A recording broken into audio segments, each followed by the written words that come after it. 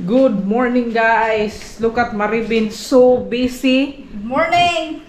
She is cooking a lot of banana bread because we are gonna take it to our gathering today. Look at this. How many loaves did you cook? Or do you cook, Maribin? 4. 4? Oh, she actually got done on the 2 loaves. And now she's cooking the other 2 loaves. And also, she's cooking some chow mein or pancit. It's very good, looking good. Actually, Dennis likes this now. So, I'm gonna give him some of it. Looks good. I'm gonna give this to Dennis because he likes this. Here, hey. There's long beans, not long beans, but green beans in it, some carrots. Oh, and cool. I remove all the meat because you don't like the pork meat in it, so yeah. I remove it. Very and now good. Looks good. I tried it. It's very good. Thank you very much. You're welcome. Thanks to Maribin who cooked this. Oh, very good. You like it? Yeah. Chew it well, honey. Good job, Maribin. Yeah, she did a great job cooking it. It's very good, huh? Yes, you did. Yeah. Okay, honey, enjoy. Thank you. So Maribin is waking up very early this morning. Not too early, like 6 o'clock. 6 o'clock, yeah, to do all of this. See, look at this, cooking the banana bread. Such a hard worker. Not really. And your husband Maribin will be very lucky. Oh, in the future, of course. Go. So we are ready to go. Maribin is ready, and look at what we are gonna bring: the chow mein, pancit, and all this banana bread. Wow! You'll be so happy. Yeah, of course, Dennis had some pancit and the banana bread, a couple of slices. Very good too. Very good. Yeah, I actually tried it too, and it's very good. You will love it so much. Yeah. Dennis is not going. I asked him if he wants to come, but I can understand if he don't want to because he will be more comfortable here at home, and if it gets too hot, he can always go to the bedroom. I don't feel like doing much till I get my teeth pulled. Yeah, I know. And tomorrow, hopefully, that's the schedule of your appointment. Let's tomorrow, honey, for your teeth. So, let's hope so. Yeah, and today is another big day again. Last night I was just so exhausted, and I don't wanna. How can today be a bigger day than yesterday? Well, it's another big day. Okay. Yeah. Right. And plus, it took us a long time to sleep last night because we were chasing the big dog. What? Yeah, there was a big dog. Because while I was in the fence. Yeah, in the fence, and then while I was working on my videos, I was editing on my videos. Maribin washing dishes. She saw a big dog and she said, "Is it inside or outside?" And I go, "Well, it's like a huge dog." How did it get in? So that's why I checked out last night, and I found out that it went under the cyclone because that cyclone in the bottom rotten. It's not very good. That we should have filed a couple of at least hollow blocks to so that the cyclone is not gonna touch the soil and it won't get rotten. So, oh my God, we have to put all the more maintenance. Yeah, but I mean we put some woods in it though. Okay, Maribin. Anyway, we have to go. Let's go. We are actually also gonna pick up Marites too, cause she said she will go. Yeah, you see where the dog here last night, honey? How it went last night? That's why we covered it with plywood. Oh. Not plywood, but some woods. That's where it came out last night. Wow. Yeah. Oh my gosh. Damn dogs, man. It was a big dog also. White color. Oh, yeah, that's where it came. We covered it with rocks and woods. Yeah. Late at night last night. Anyway, we are going, honey. Are you gonna be fine here, honey? Yeah, I'll be fine, yeah. Okay. I just wanna know you're gonna be fine. Here, can you bring that banana bread, honey? Yeah. Yeah. Thank you. You're welcome. Oh my God, I dropped it. Why do you do do you do that? You know, you scared me very quickly. Tama na lang. Thank you. We are good to go. Okay. I will be back later this afternoon, okay? Okay. Okay. Let's say. All right. More people today at the cemetery.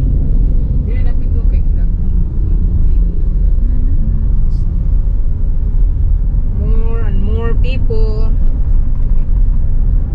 It's All Souls Day today. All Souls Day today. Yeah. We are also picking up Marites. Hi guys. But she's of course coming home with us. Like, you know, she's gonna go with us when we come back. So let's go. Let's go home. Oh, I think I forgot to tell you guys that the reason why we're going there because we have a family gathering because today is like All Souls Day, and I wasn't able to go there like at my grandpa and grandma's death anniversary. So this time is All Souls Day, and it's our tradition here in the Philippines that, you know, to visit their grave and family gathering like that. So that's why we are going there today. Let's go. Ready, guys? Yes. Ready. We are here now with our stuff. Oh, I wanna check out these eggplants here that my parents are planting. Look at this. Oh, it has flowers now. Oh, actually it has eggplant now. I'm gonna get some of the eggplant later to cook. Yeah, parents planting. Very cool. All the way there. Now walking again on this path. This is why Dennis doesn't really like coming here, because walking in this tiny path, and it's it would have been nice if we can really drive all the way there, but we don't own this property. This person here owns the rice field, and this one is a different owner. And on this side, the owner don't wanna give up any more of her land, so we can have a bigger path.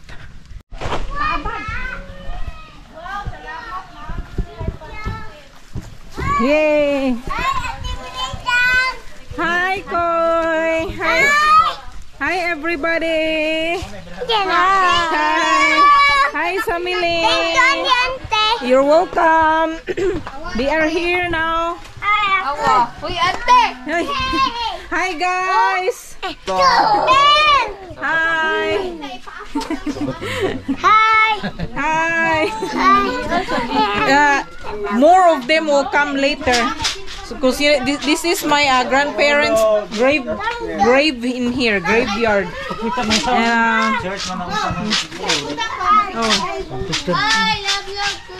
My grandfather and my grandma here. Ante, our Father Earth and our Aunt Jima. More of them will come later. Here's my mom, Mother Earth. I'm ready.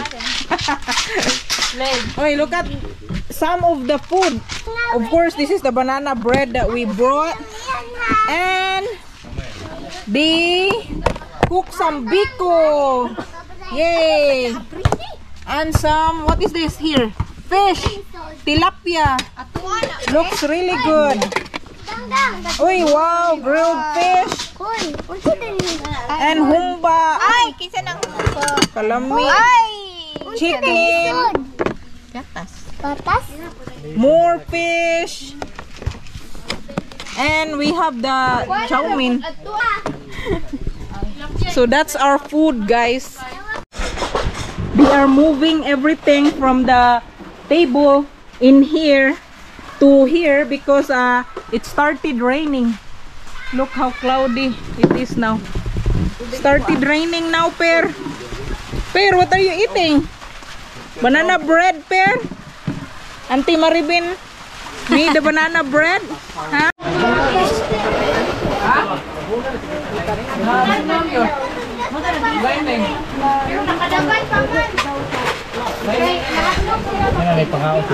We're about to eat lunch.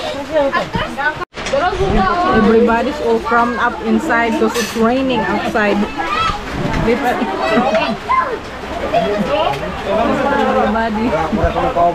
Hi, Peer.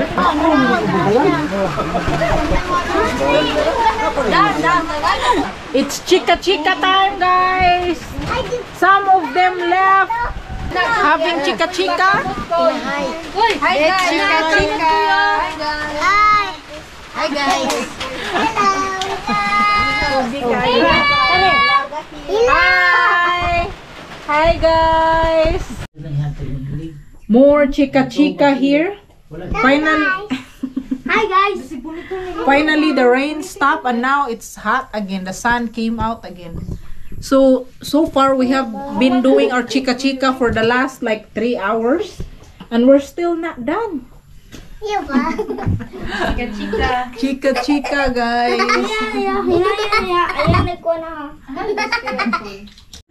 It's time to leave. It's late guys, so we'll have to see you guys next time.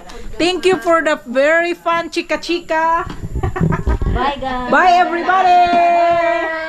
Bye. Annabelle, Marites and Maribin are going Annabelle is going to visit Marites semi apartment. Right, Ann? Bye everybody.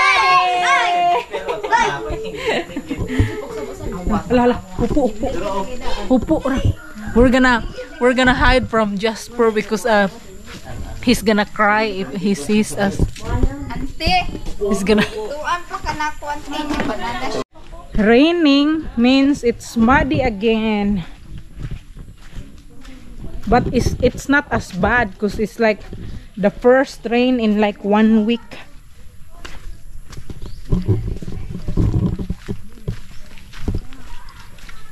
We are now walking towards the road where we park.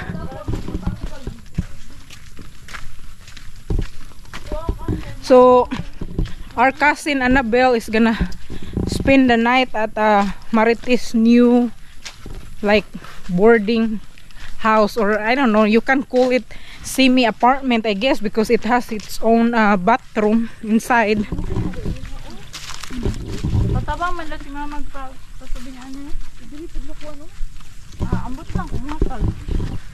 Are you guys ready? Yes. Ready to another go home? Yeah, all the walking in the path like makes you tired, plus you have to like avoid all the mud. And to think that I used to do that before when I was in high school every day, and then going to school I have to walk another like a couple of miles to school every day. Oh my god, how I did that. Maybe that is why I have a muscular legs. We are stopping by here at Marites boarding house so we can also install this like ceiling fan. It used to be the ceiling fan from long time ago, like about 2 decades ago. No, just kidding, just 2 years ago. And Maribin is gonna install it there. Dito dahil sa kwarto ninyo. Oh, mao ning dito sa kuanan. Yung boarding house ni sa una. Dili kat kwarto ning na isa ba sa guest room. So now they're gonna have to put this Wala kay kusot. table so they can use, Maribin can use it as a ladder. Maribin, be careful. I'm gonna hold this. Oh, you have to turn it off. May box na lang, no? May box. Probably Dean is schooling me. Mukuhan man na, basta pa man. Hello? Hello? Hane? Yeah. We are here at Marites boarding house, stopping by so we can help her put in the like ceiling fan. Okay. Okay, I'll call you when we almost get to town because I know I have to stop by at the pharmacy. Okay. Okay? Alright. Alright. Okay. Okay. Alright. Alright, bye. Bye. Sige. Dali, matanggal na ko. Kuan, Jud. Hala, nasabod doon. Sabad, Jud. Salo nga. Kung kalungan na Now lang it ako. works. Hello? Oh, good. Nasabod to.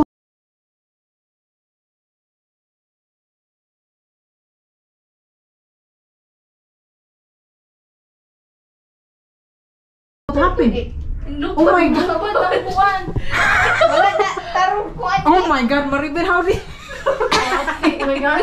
Oh my God. Langit. Uno ato ba? Oh my God, it's gonna cut your neck. Wala kang patay. Ito niya, makabukol. Makabukol. That thing flew Kasi off. wala to na- The na- blade. Wala na The tarong blade. kuan doon. Flew off.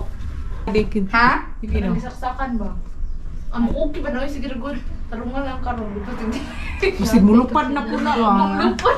Maglupad ni. Sige na ha. Now try. Sige na. Yeah, now try it. Saan ba niya? Uy, hala.